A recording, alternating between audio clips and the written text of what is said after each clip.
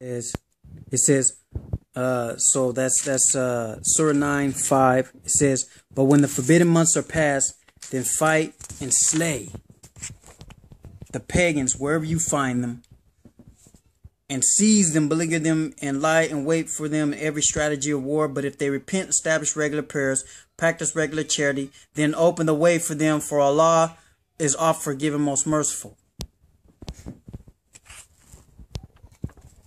Now go down right here, we'll see the context. How can there be a league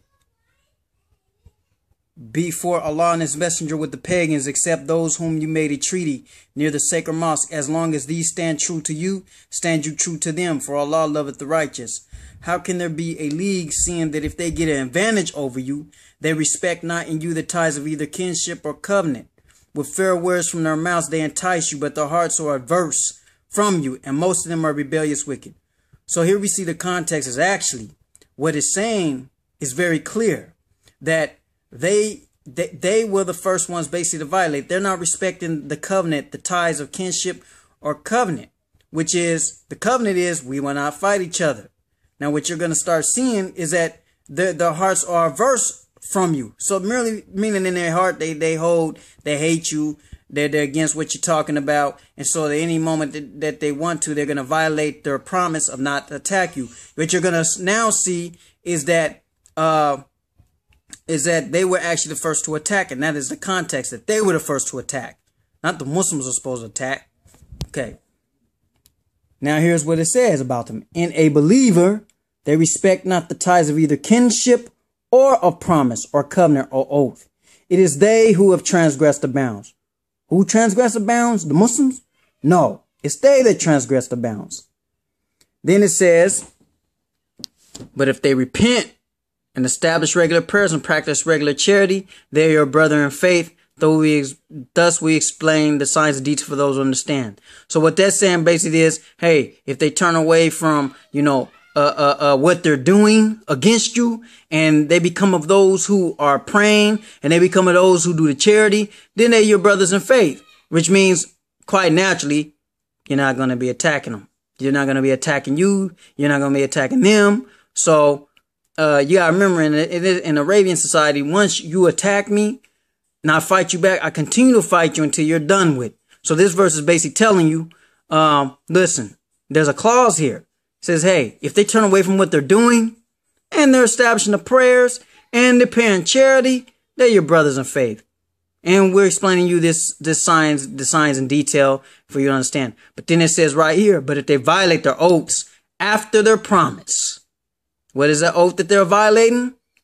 It's attacking you and taunt you for your faith. Fight ye the chiefs of unfaith because why? Because they're Muslim or because they're non-Muslim? No, because their oaths are nothing to them, so that they may be strained. Then and then what we see is the next ayah, 13. Allah has to actually urge the believers. The believers aren't bloodthirsty.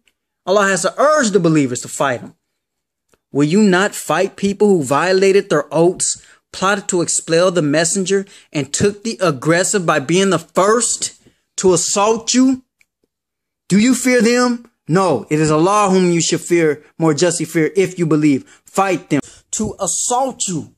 Do you fear them? No, it is Allah whom you should more justly fear, if you believe. Fight them, and Allah will punish them by your hands, cover them with shame, and help you to victory over them, and heal the breasts of the believers. You see the context? The context is Prophet Muhammad Sallallahu Alaihi Wasallam was teaching them Islam about that there's only one God. They were making money off the idols. Okay, when they was making money off the idols, people in Arabia used to bring their idols from all over and, house them up in the Kaaba, and people would make money. When the Prophet Sallallahu Alaihi Wasallam started telling them about the oneness of Allah, they felt there was an economic threat.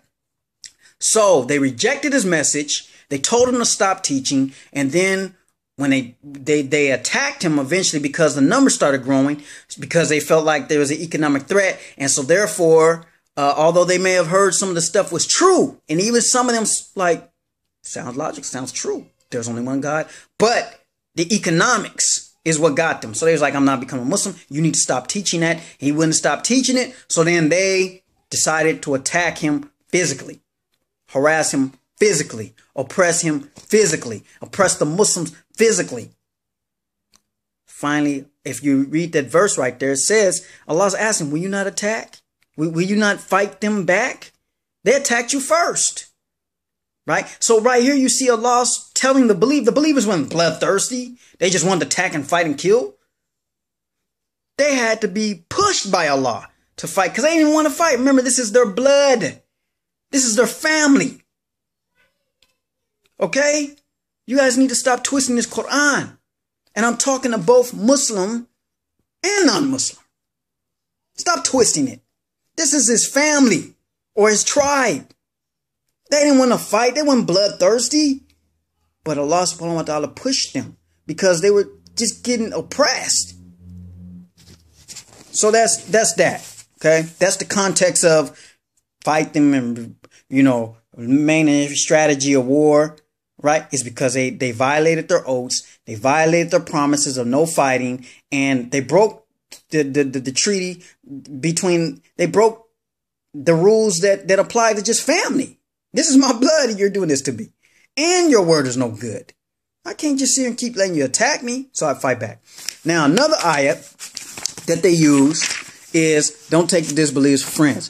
The word is al-waliya, and al-waliya means a protector, or in this sense, it would be an advisor of your worldly life. So, for example, I have my way of life, which is called Islam. It tells me how to behave in life. I don't need your advice on how to behave in life because you and my way, deen, is different. And you're going to tell me something opposite. For example, if you're a non-Muslim, most times you will tell me your advice in life as far as to, for example, if I say, should we go eat pork? You say, sure, there's nothing wrong with eating pork. But in my deen, my way of life, eating pork is not correct. Now, as far as taking disbeliefs for friends, it's right here. Here's one of the, here's the verses that puts it in context. That's what I'm showing you today. Context verses. All right. That's Surah 60 and Surah 8. All right. Surah 60, Ayah 8 and Ayah 9. All right. Let's look at this real quick. Okay. Bismillahirrahmanirrahim. It says, Allah forbids you not with regard to those who fight you, not for your faith, nor drive you out of your homes from dealing kindly and justly with them. For Allah loveth those who are just.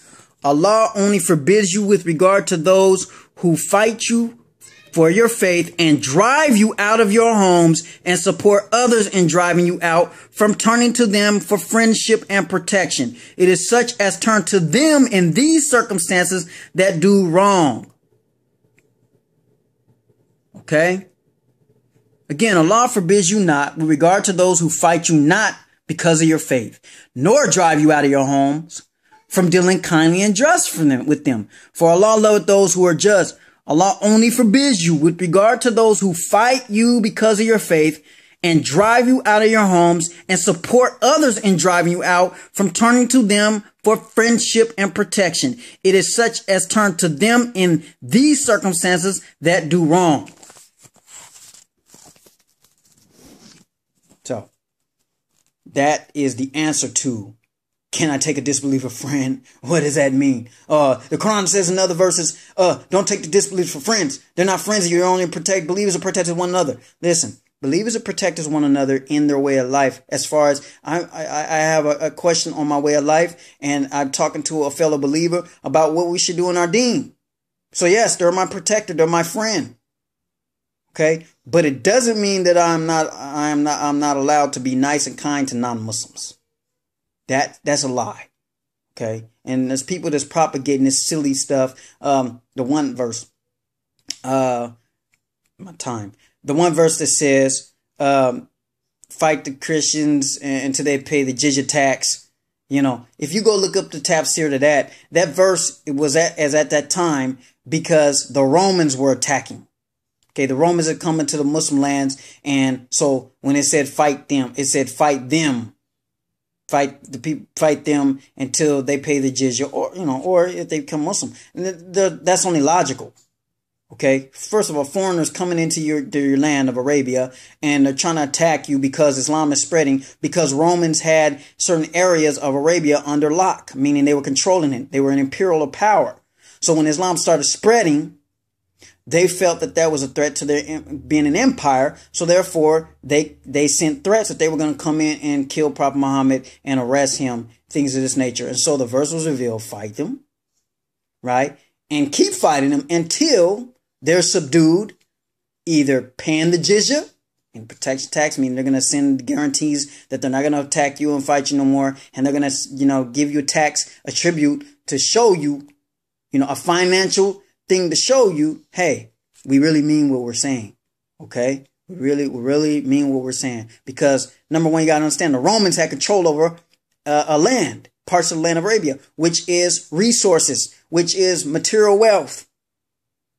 So the jizya tax is material because they had sway over material wealth, which is land. So therefore, to prove to me that you're not going to attack, you have to pay in return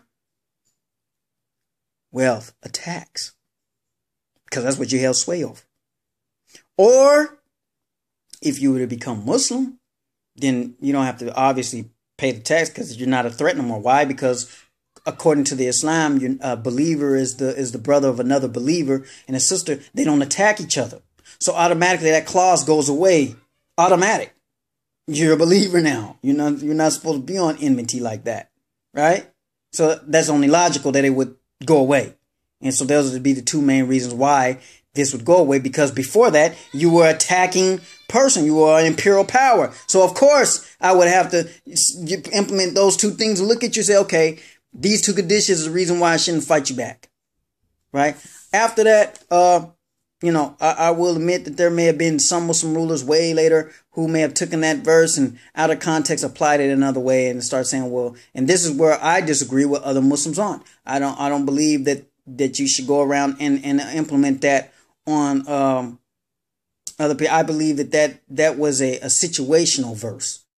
You see, all of these ayats that deal with the jizya tax verse actually deals with only the Muslims having to fight the Ghassanid Arab Christians and the Roman Christians, because they were the specific ones who were transgressing against the Muslims, right? So the jizya tax actually in itself, if you look at it, it wasn't really supposed to be, from what we're seeing here, for all Christians and all Jews and things. But this is the interpretation that occurred as Islamic history unfolded. But indeed, it actually appeared only for specific, as we see, it was only revealed for specifically the Roman Christians and the Ghassanid Arabs who were fighting against Islam. Other than that, Islam was not supposed to be spread by the sword for the sake of ruling. All right. So if there's any Jews or Christians who do the same thing that those Romans or Ghassanid Arabs did, who are Christians, then the tax will be posed upon them.